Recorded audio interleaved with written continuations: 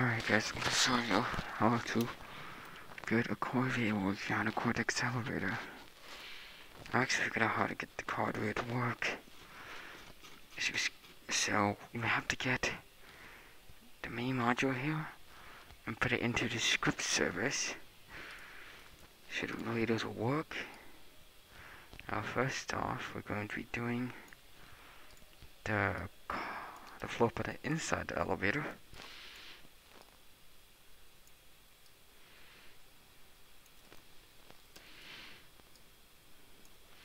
Put this here, then this block here.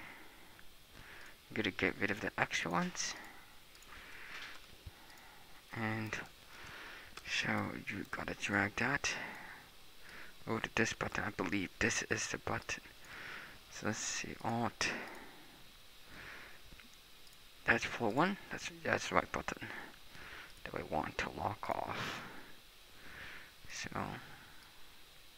just put that there, like that. Then this whole thing, you put this in here. Put it in the. You don't actually have to put it in the car, but I do it as a habit. Now we gotta test it. Now I recommend you click play here.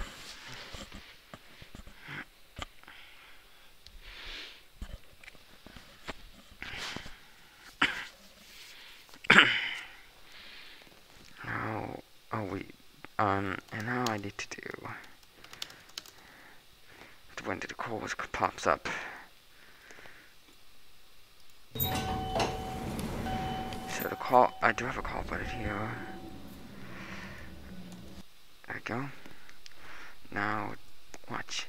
It works.